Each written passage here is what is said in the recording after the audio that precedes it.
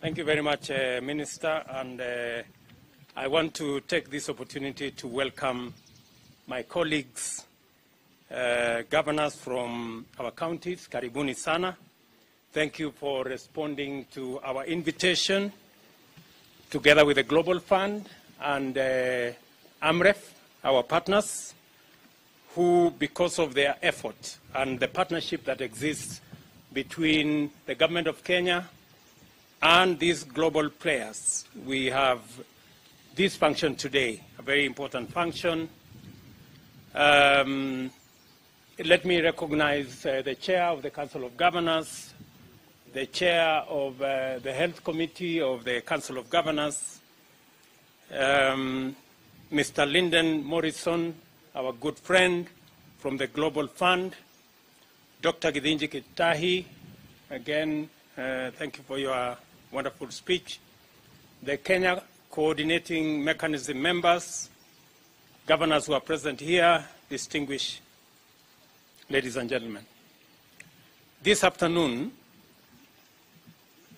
we are engaged in a very important event that is of utmost importance and significance for a number of critical reasons. The most important is, of course, the fact that every intervention in the provision of health care to the people of Kenya is of fundamental importance to the government and the people of Kenya. Our commitment goes beyond the traditional delivery of health services as a public good.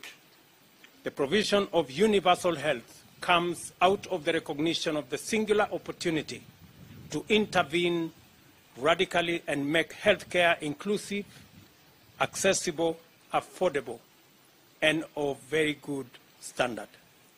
A healthy nation is a foundational constitutional expectation, and the right to the highest attainable standards of health is an entitlement of every citizen. Medical expenditure is also a notorious driver of poverty, robbing countless households of incomes and savings. Our universal health care commitment is therefore an integral component of the bottom-up transformation agenda. This agenda is radical because it commits to deliver bold and ambitious undertakings in the face of economic and geopolitical challenges in the context of the post-pandemic recovery. Consequently, it has become imperative to augment traditional governance with innovation and a strong measure of imagination for service delivery to meet the needs of a new but also a difficult moment. To achieve our transformational ambitions under the constraints of limited resources, we have opened up funding mechanisms and delivery frameworks to accommodate the participation of various partners, including private investors, development partners, multilateral agencies, and non-profit organizations, as well as civil society.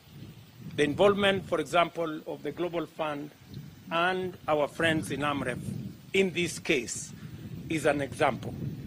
At the moment, significant programs and projects under our plan have been undertaken under the public-private partnership framework. Our affordable housing pillar, for example, is primarily going to be delivered using the PPP model. We also have bilateral partnership agreements to execute several important programs and projects in conjunction with friendly multilateral partners and governments. In addition, multilateral partners and multilateral organizations and development institutions have come on board to undertake critical projects in many sectors throughout the country. You heard the representative of Global Fund mention that we deliberately decided to increase our contribution to the Global Fund from $6 million every 3 years to $10 million because we want to create the partnership with other development partners and multilateral organizations to be able to support the delivery of our commitments as a government.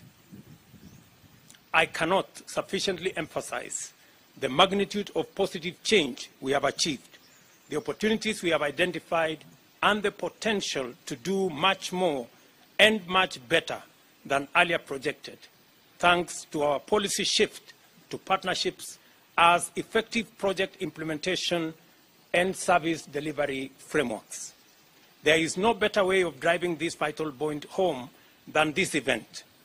Through a close and strong partnership with Global Fund, Kenya entered into effective engagement with other governments, civil society, the private sector, and affected communities, which enabled us to register remarkable progress in improving public health. As has been mentioned by the representative, apart from these 20,000 cylinders, we have a whole 5 billion shilling other projects that will be in the health sector that will support our push to every citizen to have access to health. More specifically, there has been a 67% decline in AIDS-related deaths since 2013, 85% success in treatment of TB, and a major drop in national malaria prevalence from 8% in 2015 to 6% in 2020. Currently, the Global Fund grants to Kenya for 2021-2024 amounts to $441 million. That is almost, by all counts, billions of shillings, and is implemented by various partners, including the National Treasury, AMREF Health Africa, Kenya Red Cross, and other agencies. The National Treasury implements its portion through the Ministry of Health, NASCOP, Malaria and TB programs, National Syndemic Disease Control Council, Health Systems Department, county governments, and of course, KEMSA. On its part, AMREF Health Africa implements the grant through 46 community organizations, while the Red Cross does so through 65 also community organizations. While it is undeniable that our partnerships have been remarkably successful, we must look forward towards an uncertain future, recognize and prepare for the challenges that certainly lie ahead. This realization is particularly imperative given our post-pandemic outlook. The devastating COVID-19 pandemic was an immense stress test that posed a serious challenge to our health systems and exposed its vulnerabilities. The Global Fund came to Kenya's aid and supported us in coping with the overwhelming systemic burden of the pandemic with significant financial support. This is appreciated. And let us clap for the Global Fund, my good friends. More significantly, the Global Fund stands with us even now in the pandemic recovery phase as we take robust measures to remedy the systemic weaknesses exposed by the pandemic. A major vulnerability highlighted by the COVID-19 pandemic is the medical oxygen supply chain. Kenya has suboptimal oxygen supply and poor infrastructure, as a result of which it is minimally available in public health facilities. The pandemic drastically intensified demand for oxygen, raising its cost by more than 75%. As a result, suffering Kenyans and their distressed families were driven into unprecedented despair. The Global Fund has been immensely supportive of our efforts to strengthen our national medical oxygen ecosystem, and I appreciate the fund's $41.7 million, about 5 billion Kenya shillings investment through AMREF Medical to support our oxygen supply and comprehensive infrastructure improvements, as was explained by Dr. Gitahi. Today, we are here to witness the crowning moment of a highly successful partnership that has seen us through the hardest of times and strengthened us for the future.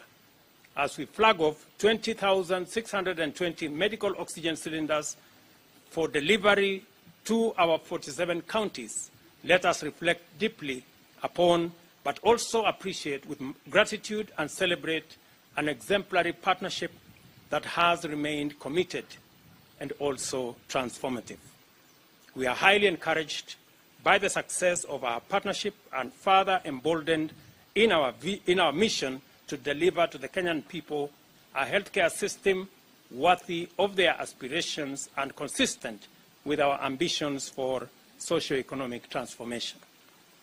I assure all our partners, those who are present here and those who are not, of our unwavering commitment and tireless devotion to ensuring that your friendship, goodwill, and support yields much more and brings our people closer to the Kenya of our dreams.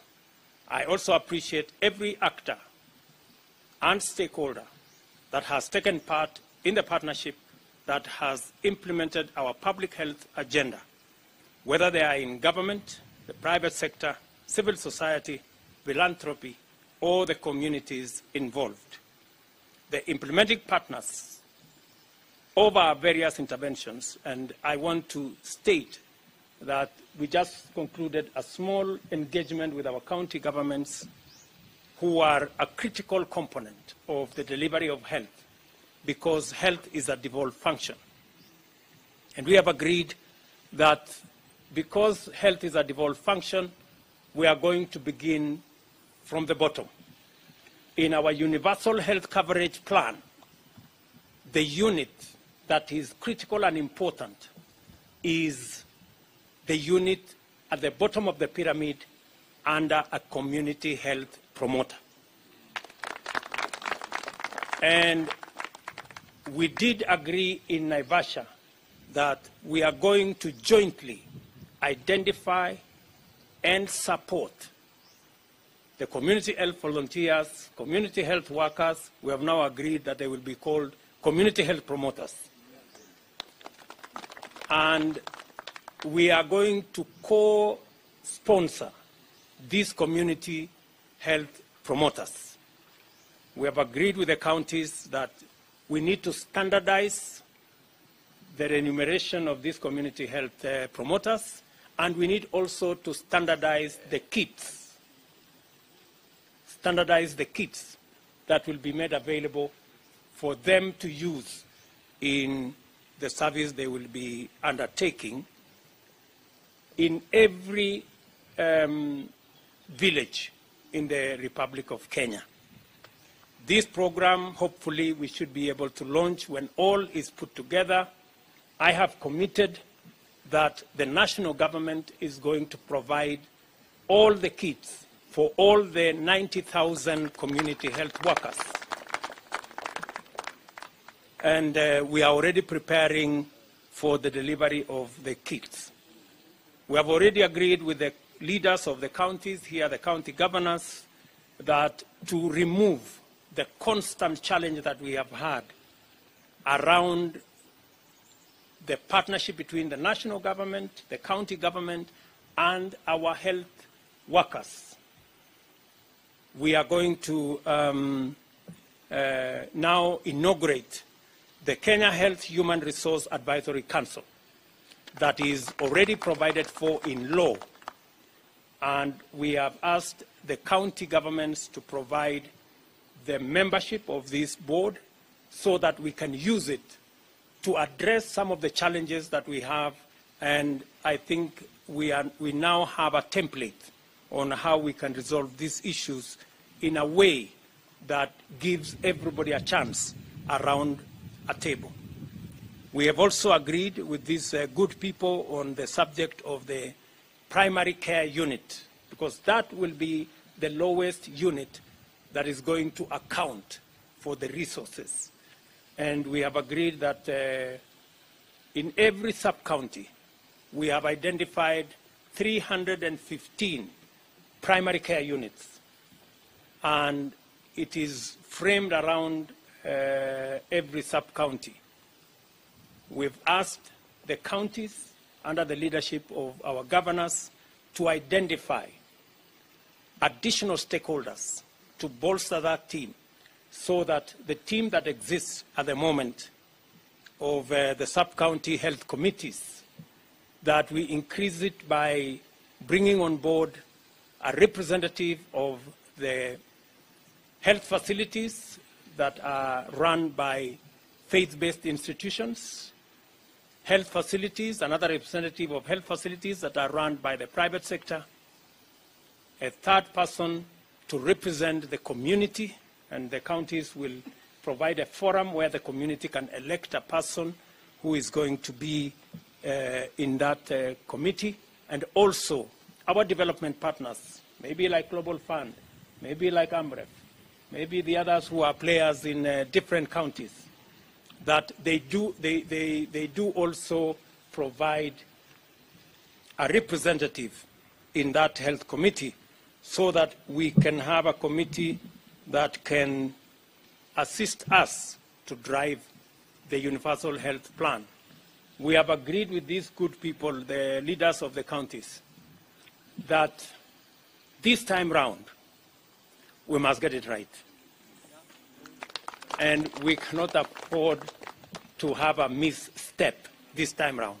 There's been 2 previous attempts on universal health coverage. This is the time we must get it right. I also want to appreciate Global Fund for the grants, also deserve very special appreciation. We expect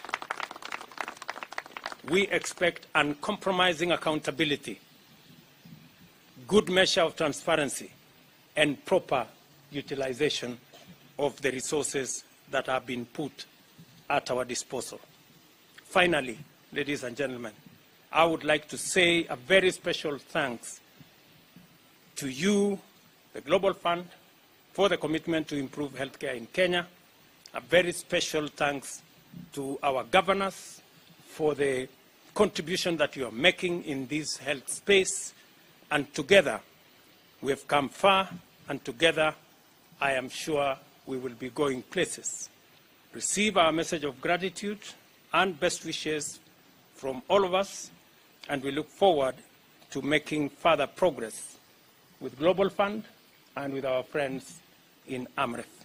Asanteni sana. God bless you. Thank you very much. Tutakutana huko mbele. Sindio?